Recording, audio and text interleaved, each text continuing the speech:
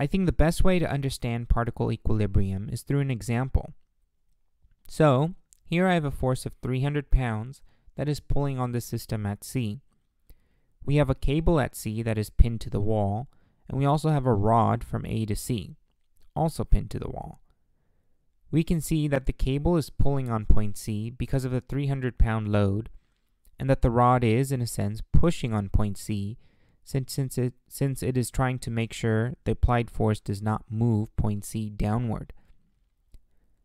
The angle that the force makes with the vertical is 20 degrees, and the angles at points A and B are 30 degrees and 55 degrees, respectively. Our mission is to determine what the force in cable BC is and what the force in rod AC is. So, how do we do this?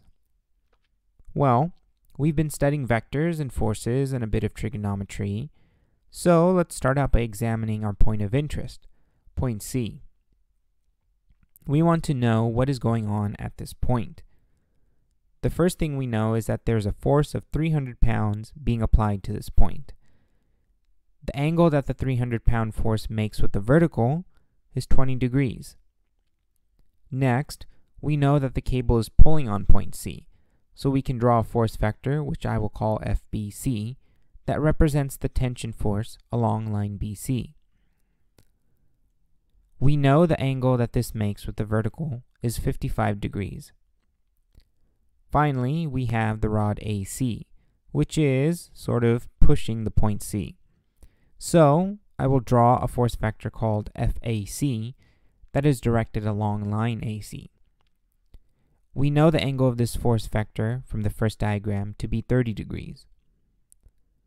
Point C, as we know, is in equilibrium, which means that the forces acting on particle C produce no resultant force that causes the particle to move in any direction.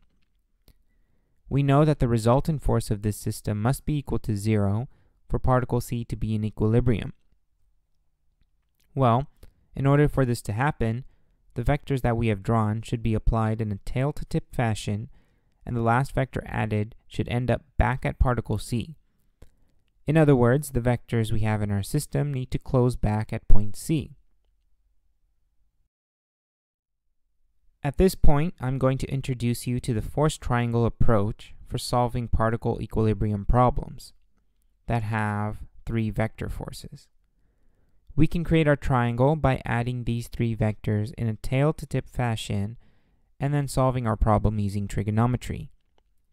First, I'll redraw the 300-pound force. Then, I will add vector AC to the tip of the 300-pound force. Finally, I'll add the FBC force vector to the tip of FAC. Notice that when I added the last vector, the triangle was completed when FBC trailed back to point C. At this point, you can probably see what the force triangle approach is and where the trigonometry will come to aid us. But before I move on any further, I want to calculate the interior angles of this triangle. Let's start with this angle here. I'm going to draw this really big so we can clearly see what is going on. If we know that this angle here is 55 degrees from our original diagram, and that this angle here is 20 degrees, we can conclude that this angle here is 55 degrees minus 20 degrees, which is 35 degrees. Now, let's move on to this angle here. Well, this is an easy one. It's 20 degrees plus 30 degrees, which is 50 degrees. Finally, this last angle should not be too much of a problem. Since we know that the interior angles of a triangle all need to add up to 180 degrees, this angle here is simply 180 degrees minus 35 degrees minus 50 degrees, which is 95 degrees. If you're having trouble visualizing or determining the angles that govern this triangle's geometric properties, then I highly suggest you draw out the force vectors yourself on a piece of paper and try calculating the angles carefully, and I promise it'll click when you attempt it on your own.